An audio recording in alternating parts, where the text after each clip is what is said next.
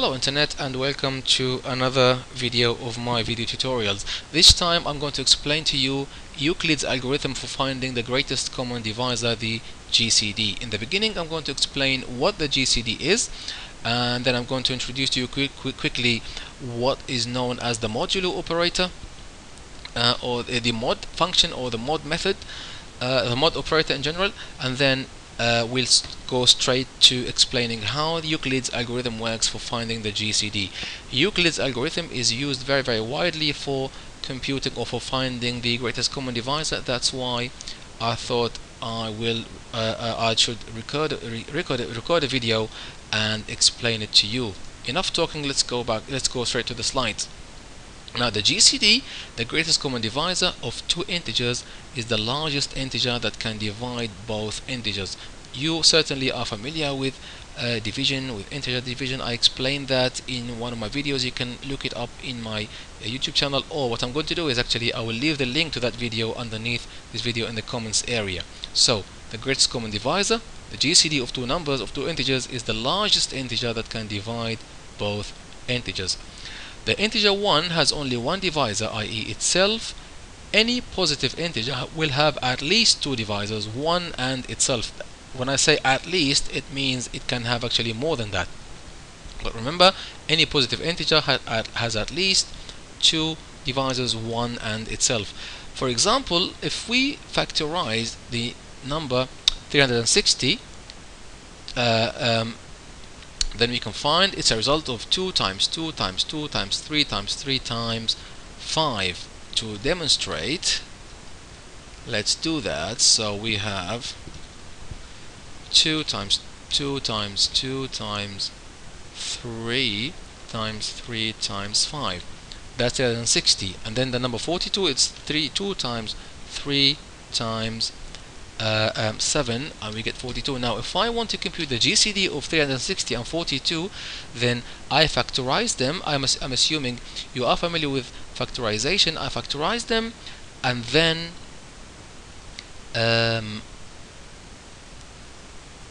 find the overlap. So the overlap between 360 and 42 now is 2. Here is repeated once, and the 3. What that means is the GCD is the result of the multiplication of the overlapping factors between the two numbers, which is in our case now 2 times 3 is actually 6. So the GCD of 360 and 42 is 6. Again, I'm assuming you're familiar with factorization. Another thing that I wanted to introduce here, although I'm assuming you're familiar with it, you must have seen this before if you do programming, the modulo operator. The modulo, sometimes called modulus operation, finds the remainder of division of one number by another. By the way, the material here is from Wikipedia. You can find a Wikipedia article on modulo operation, Wikipedia articles on GCD, and Wikipedia articles on Euclid's algorithm.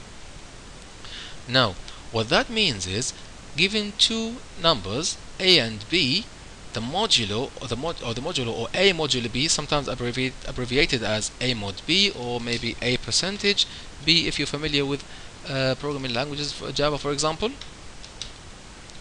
then what that does is it returns the remainder of the Euclidean division of a by b. Euclidean division is about integer division, where we don't have fractions but we have a quotient and a remainder. I do have my own video on that. I'll leave the link to that video underneath this video. Now for instance, if we say 5 mod 2, it would evaluate to 1, so the result would be 1. Why? Because 5 divided by 2 leaves a quotient of 2 and a remainder of 1. So 5 equals 2 times 2 plus 1. If you remember, b times q plus r. So b here is 2, q is 2, and 1 is r. That's the remainder. That's what we are interested in at the moment, and that's what the modulo function or the modulo operator returns. Likewise, if we do it for 9 mod 3, then we end up with 0, because 9 equals 3 times 3 plus 0. Now, Euclid's algorithm for finding the GCD is based on this idea of the modulo operator. Yes, it's based on that. And what it says is, given two integers m and n, let's say, yes, m and n, two integers m and n, if we want to compute the GCD of m and n, then we check this point actually should come before. So what we can do here is we check the value of n, of the second number. Yes, this should be there. We check the value of the second number. One second, please. Yes, now again, just to repeat that if we want to find the GCD using Euclid's algorithm, the way it works is as follows.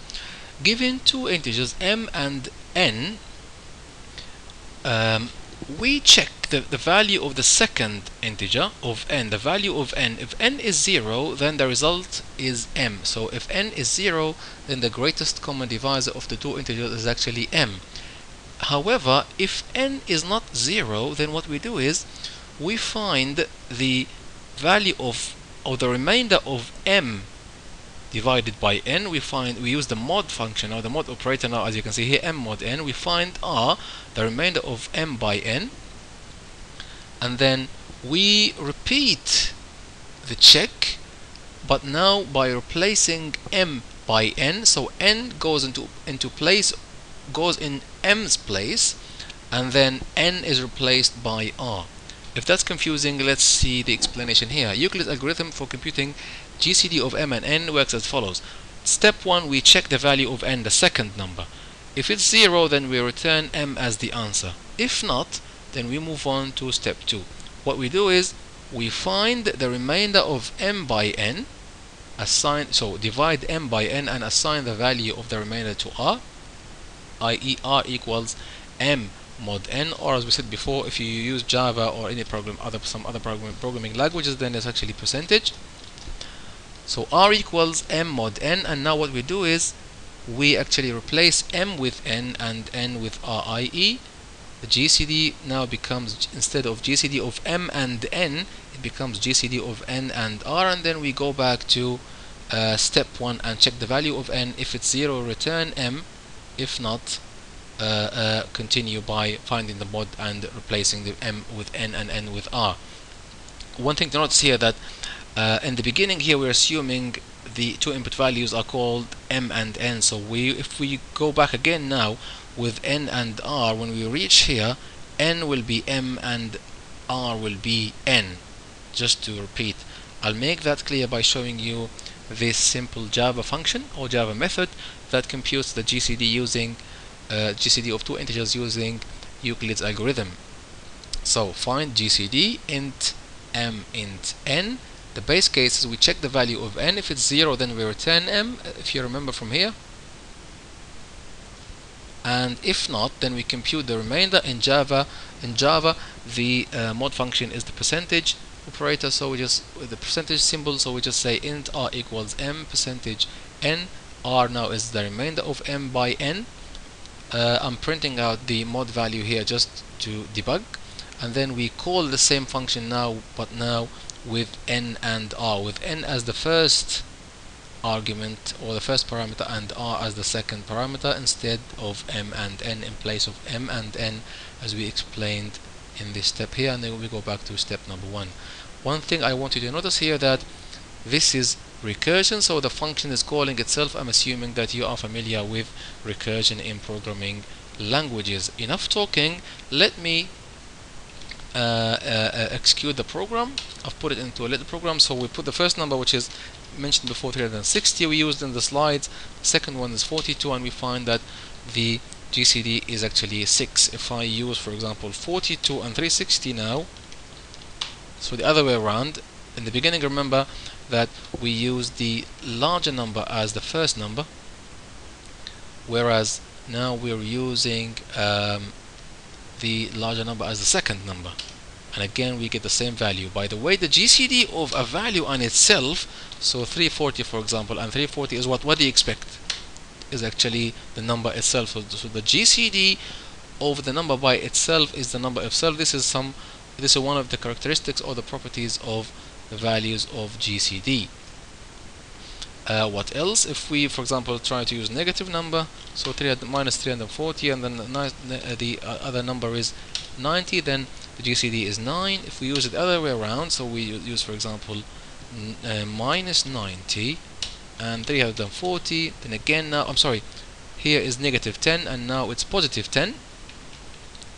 If we do, for example, if the number is 0, by the way, I notice, by the way, here I'm actually printing out the result of the mod. So basically, if you remember when we said we replace m by n and n by r, we can work that out here, as you can see.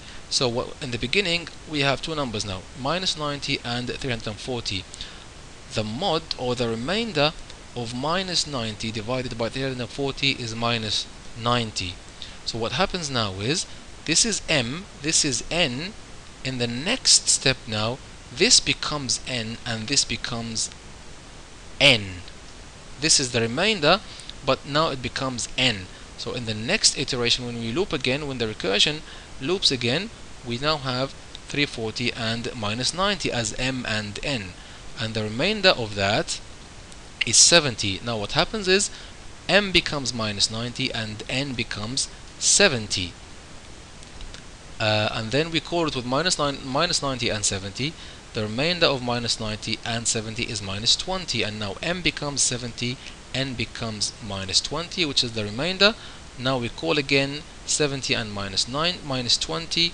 The remainder of 70 and minus 20 is 10. So now we call with minus 20 and 10, and then the remainder of minus 20 and 10 is 0. Then we stop, and now because the remainder is 0, then when we call again now, m is 10 and n is 0. If you remember the condition here, if n is 0, return m, or from this slide here, if n is 0, then the GCD of m and n is m. Then what happens is, the GCD now is actually 10, as you can see. Let's test it one more time. Maybe we give it even large numbers, minus whatever, and another number. Then the GCD is minus 3, as you can see. It works that out. Now if the GCD of any two numbers is 1, then those two numbers are said to be coprime or relatively prime. I have my own video on coprimeness and how to tell whether two numbers are coprime or not. You can search for that in my YouTube channel. Remember, I will put the link to my video on integer division and on Euclidean division underneath this video. Thank you very much indeed for watching, and I'll see you in one of my next videos.